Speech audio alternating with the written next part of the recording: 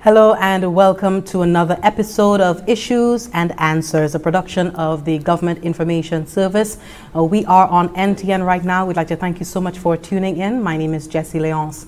In today's installment, we are focusing on national health insurance, something that is surely on the way for St. Lucia, but of course so many things have to be put in place first. I would like to welcome my guests, the health planner in the corporate planning unit of the Ministry of Health and Wellness, Lauren James, as well as Chief Economist in the Department of Finance, Janai Leonce, to speak to us about the progress that has been made so far and what is left to be done.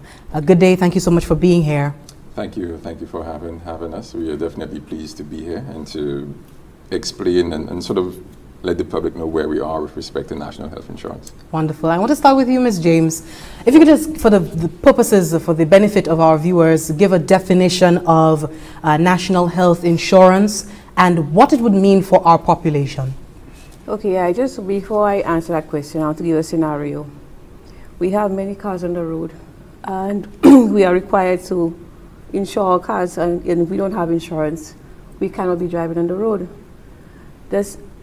Similarly for our houses. So why should our health be any different? National health insurance is really a prepaid mechanism through which persons can access health care without paying out of pocket for health care when they need to use it. It's a system by which we are trying to encourage persons to take a more proactive approach to their health and to prevent them from going to health crisis, which is eventually more costly for them. So it works almost like car insurance, house insurance. It's just for health insurance now, protecting you against any costly intervention that you may need in the future. Okay. From the administrative perspective, tell us the work that has been ongoing, but first of all, funding for this project. We know it's under the Health System Strengthening Project. Tell us a bit about what has been allocated for this venture. Well, currently we have under the Ministry of Health a $25 million World Bank project where we have approximately $5 million in place to put in place the structures for health insurance. That doesn't mean, like I said in an earlier interview, that doesn't mean the $5 million is to $5 million USD, that is not to pay health insurance, but to put in the necessary structures to operationalize health insurance. That would mean things like legislation, you have your registration of the population, and your health management information system, and all the necessary structures in place. Okay. Speak to us about the initial phase of NHI in St. Lucia. What will it look like and what will it address in terms of coverage? Right now, we are in discussion with private health insurance because they've submitted proposals, but what we envisage is that it will encompass a range of services such as inpatient care, outpatient care. We would have surgical benefits. We are envisaging to have air ambulance, but it's an ongoing discussion with the health insurance providers. It is not set in stone, but it is our vision for the health insurance to have those sort of coverage for the population. Okay. I want to now come to you, Mr. Leonce. If you could just speak to us about, well, we're venturing into welfare economics here. Yeah. Speak to us about how it will augur well, I should say, for the population, for the country's economics at this time, for an injection of NHI. Thank you for having me on the program. One of the things that we noticed was that St. Lucia actually has relatively high levels of out-of-pocket expenditures. So on average, we are spending almost 4 times the amount that is the World Health Organization and other institutions have indicated is the amount that a citizen should be paying out of pocket. Each dollar that you spend out of pocket, that is monies that could have been spent on other economic activity, education, and what have you. And healthcare and paying for your health care has the potential to bankrupt many persons to the extent that they are not covered or they don't have health insurance coverage. When we dug a bit deeper, we recognized that only 18% of the working age population has health insurance coverage. And that made us look a bit deeper to see why is that the case. And one of the issues that's contributing to that is the price of insurance policies, the design of insurance policies, and also our attitudes and perceptions with respect to insurance. So one of the things the National Health Insurance Scheme is trying to do is to meet with the insurance providers and see to what extent we can design standardized products that can be at a price point that persons would be able to afford, but also designed in a way that it may change the attitude and the perception with respect to insurance a bit. And to the extent that you could do that, a lot of the debilitating costs that persons need to incur should a health event happen to them, that would be spared given the fact that they have health insurance coverage. And those monies can be spent on education, childcare, and a whole host of other areas. So to Ms. James' point, the pooling that insurance allows and facilitates has economic benefits as well. Okay, Ms. James, back to you. It would certainly also reduce inequity in our population as well. That's correct. Because you have persons over various classes not being able to afford insurance right now. Speak to us about the significance of that aspect. I always like to use real-life examples when we speak to those issues. We've seen many persons now, young persons getting cancer, and we have donation sheets, we have dances, we have barbecues. That is what the health insurance is looking to get people away from. That persons that no matter your race, your sex, your economic status, that you are able to access this basket of service, and there's no barrier to accessing that basket of services. Yeah. So that is how it really intends to reduce the inequity in health. Okay. Now I want to talk about. You wanted to add a point, Mr. Leonce? Just to add to that point, one of the notions that the state is looking to do is where persons are poor and vulnerable and whatnot, to ensure that those persons can be provided with insurance policies that would allow them to access an array of services and benefits that they otherwise would not have. So I think care is being placed in the design of this, that whatever is to be designed, the poor, the vulnerable, and what have you, will be proxy means tested to ensure that they meet the requisite standards for poverty and vulnerability. So we're not just using ad-lib terms, but proxy means tested, and to the extent that persons do meet the definition, I think the design phase that we are in now envisages that those persons would be able to receive a coverage. Wonderful. We're speaking on the National Health Insurance and the work that is going into it right now to achieve that for St. Lucia. We're talking to Health Planner in the Corporate Planning Unit of the Ministry of Health and Wellness, Ms. Lauren James, as well as Chief Economist in the Department of Finance, Mr. Janai Leonce. When we come back, we will get into coverage. Stay with us. Pamela, I noticed that you built your retaining wall on my property. You will have to give me my land back or compensate me for that. My contractor isn't dumb. I trust that he will not build anything on your property. Where is your proof? Let's go to court. This situation does not require you to go to court. Looks like we have to go through mediation here. Mediation is a way people resolve conflicts like this. Someone, a third party, comes to speak to both parties. This person is called the mediator. The mediator is impartial. He or she makes sure that communication between both parties is effective and efficient. So, the mediator is a judge? No, the mediator is not a judge. Mediators, unlike judges, do not decide cases or impose settlements. Let me get a mediator to handle this retaining wall and that kitchen. Kitchen? Yes, your kitchen also falls on my land. Let me call the mediator. Thank you so much for staying with us. This is Issues and Answers, and we're talking National Health Insurance with Ms. Lauren James out of the Ministry of Health and Wellness. She is the Health Planner in the Corporate Planning Unit, and we have Chief Economist over from the Department of Finance, Mr. Janai Leonce. Ms. James, I want to get into NHI coverage. At this time, the purpose really is to provide all St. Lucians ultimately with affordable rates of health insurance here on island. Talk to us about the coverage. The coverage is for all eligible residents of St. Lucia. That would mean even if you're from St. Kitts and Nevis and you're authorized to work and live in St. Lucia and you are contributing, you will be eligible for coverage. It is our hope that all individuals, regardless of age, is covered, but that will be an ongoing discussion with the insurance companies. But it is our vision that all eligible residents, and that would mean persons who are allowed to live and work in St. Lucia. Okay, and as we mentioned earlier, there are certain vulnerable groups that will be assessed to determine their ability to pay for that insurance. That's correct. Alongside individuals who will be purchasing on their behalf, the state will also be purchasing in bulk. So tell us about that.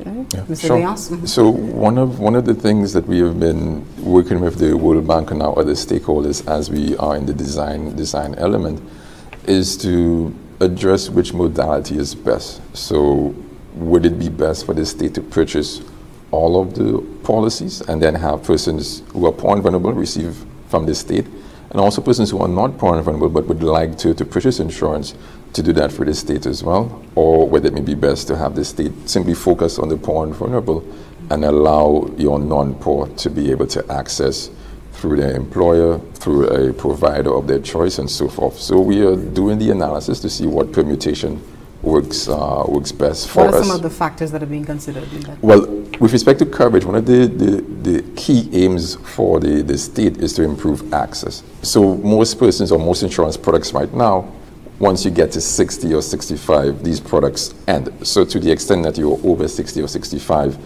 you often don't have health insurance coverage.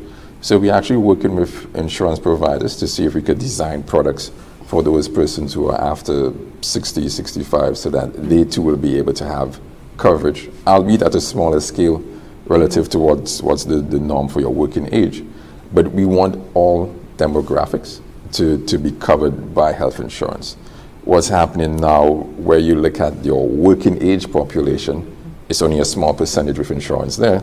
And when you look at your non-working age, so 65 and above, they cannot have insurance, even if they wanted to, or they have the financial means to.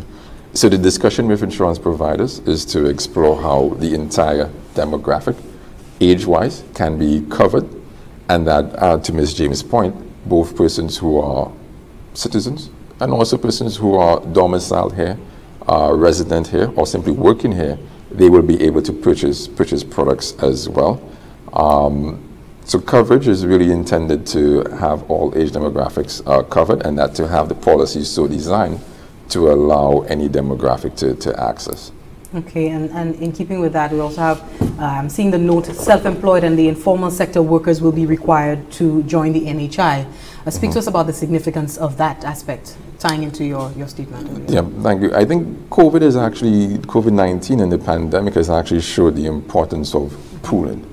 We saw when COVID hit that many persons who were not contributors to the NIC now needed to get benefits because there was no safety net under them, given that they were self-employed. So many persons had to fall back on the state for income support or what have you, whereas persons who were NIC contributors, they were able to benefit from the NIC scheme. And I think in the discussions we have had with stakeholders to date, there's a heightened sense amongst your self-employed and whatnot, who typically would not have thought it best to purchase any sort of group product or what have you. That attitude, that mindset is changing a bit. So I think those self-employed and whatnot who typically would opt out of pension contributions or what we are now proposing, health schemes, there is a new attitude, a new sense, and they will be able to purchase, and we are encouraging them to purchase insurance. Our intent is to really have broad-based insurance coverage for the entire populace, all age demographics, and to the extent that you have that coverage, many more persons will be able to access care. And all sectors of the society would benefit in that, given you can now access care, you will have less persons trying to access care later on in their chronic disease or what have you. What you have now is that persons are choosing to not go to the doctor early up in their condition, and where things become really severe, really acute, they present themselves to the Owen King or to the St. Jude facility and whatnot, where it is now way more expensive to treat and it's way more debilitating from their standpoint. So to the extent that you could encourage persons to have insurance coverage upfront and be able to see the doctor and have visits, 2-3 visits a year and so forth, we're hoping it will stimulate some of that lateness that we are seeing. Okay, and of course we are a population, we are well known for our pre-existing conditions, our chronic non-communicables. I want to get into eligibility on that note, but before I come to that, I want to talk about the life of the coverage. Is there a time, is there a shelf life for NHI? Will there be? Well, most insurance products in the market right now have lifetime caps. So you can get a $500,000 policy, a $200,000 policy, and that covers your entire lifetime. One of the things we are working with insurance providers to do is to sort of step away from that a bit and to essentially have, whether it be a 2 or 3 year annual caps, which can be adjusted. So your annual cap or your major medical limit, let's say, is 100,000 or 200,000. And to sort of move away from the lifetime caps. It is a negotiating with the insurance providers, but that's one of the issues that we are thinking to do as well. And on the issue of eligibility, you did indicate that there are many pre-existing conditions. When you look at the market right now, what you see is that many persons cannot get insurance because of a pre-existing condition. Yeah. So it's actually one of the discussion points that we are having to explore how can we move away from that so that anyone, regardless of they having a pre-existing condition or not, can purchase a product that is affordable. Because then otherwise it will simply be denied, and to the extent that you have large swaths of the population denied, not due to financial ability, but simply the market does not cater to them.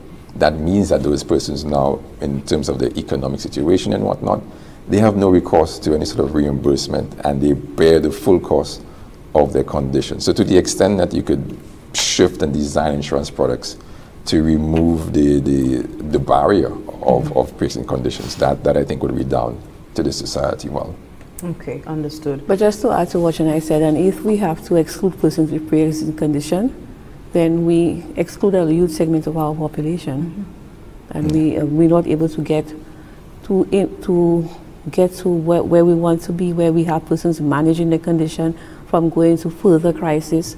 So if we have to look at excluding those persons, that would exclude a large proportion of our population, because we have huge amounts of persons with hypertension, diabetes, and now we have cancer on the rise.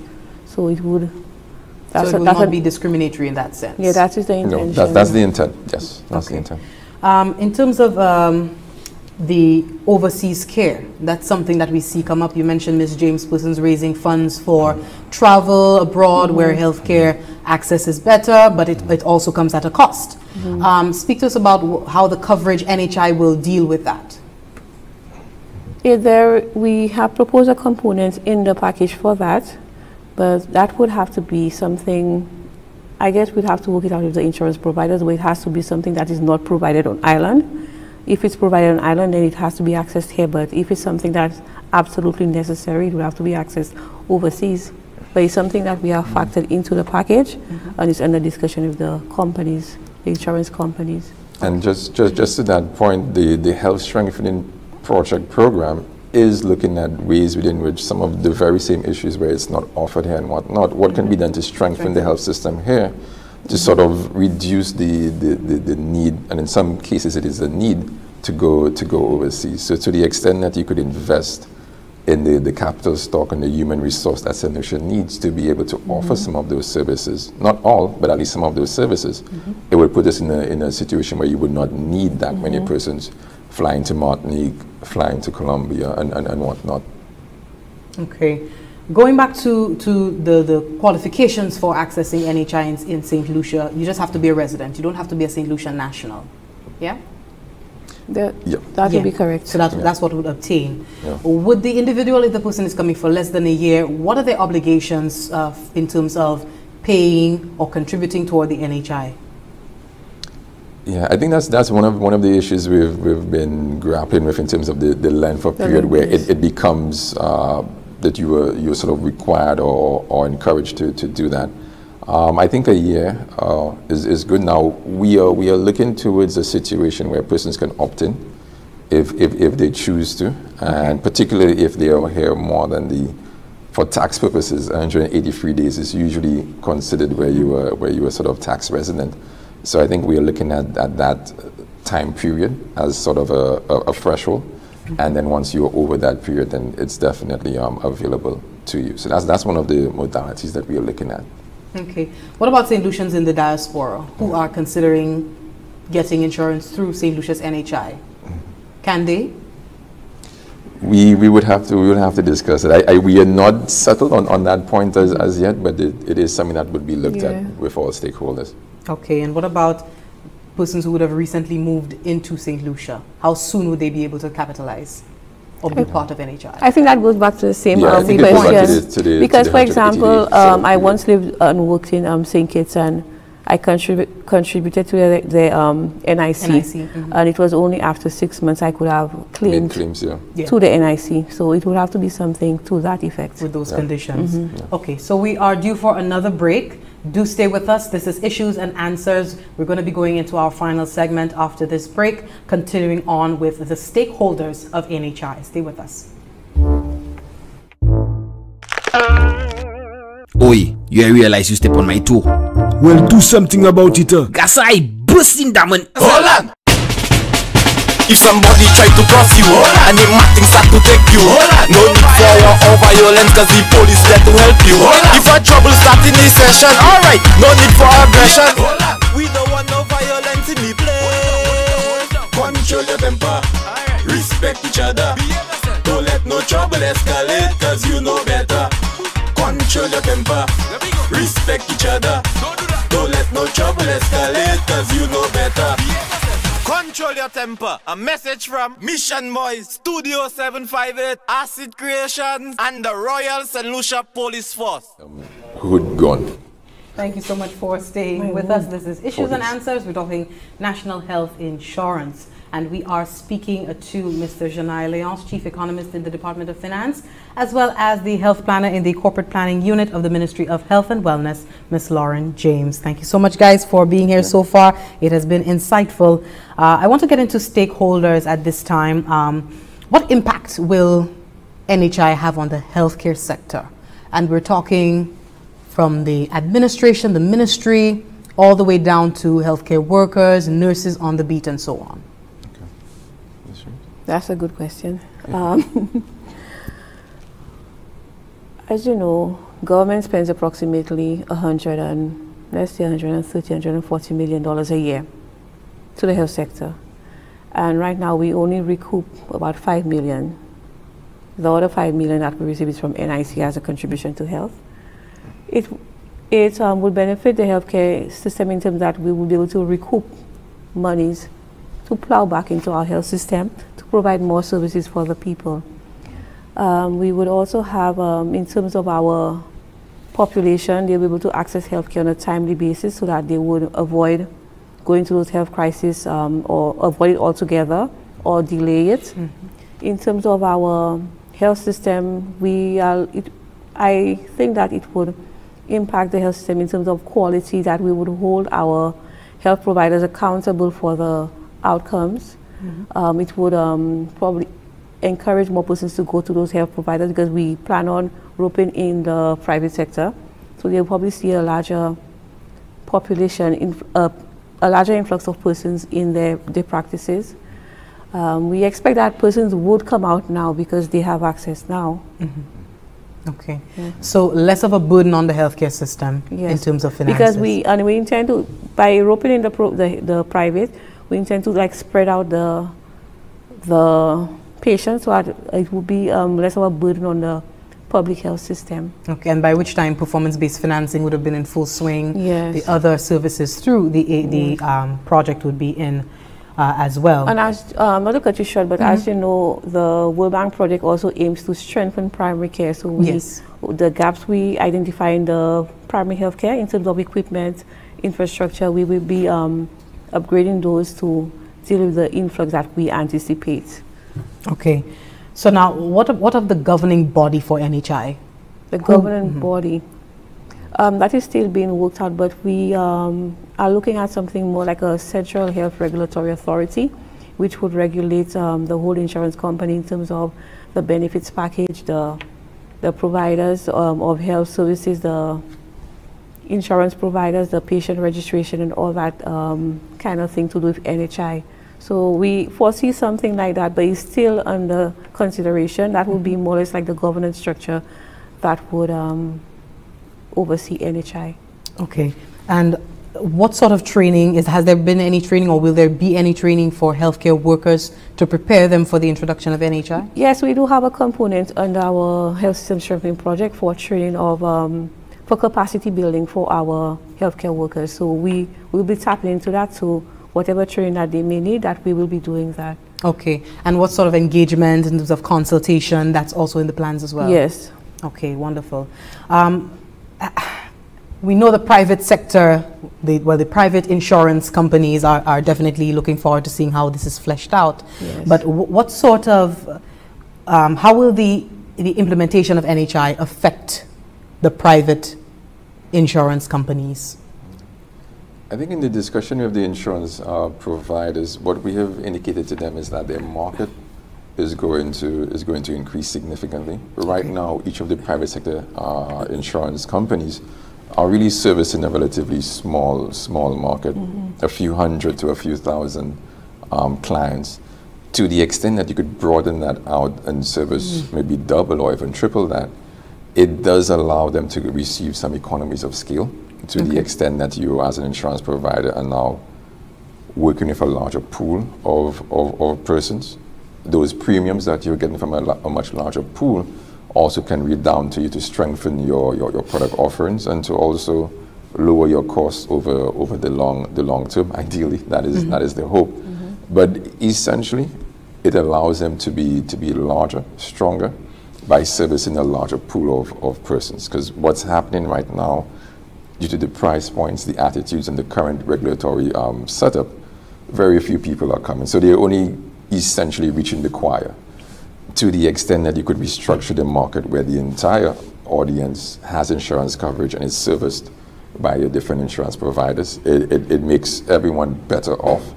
Not only the state, but your insurance companies are now stronger and larger with a significantly enhanced pool of persons paying premiums and what have you. Okay. But to add to what Janai said, it's not the intent to crowd out the current insurance market. It's more or less to augment it.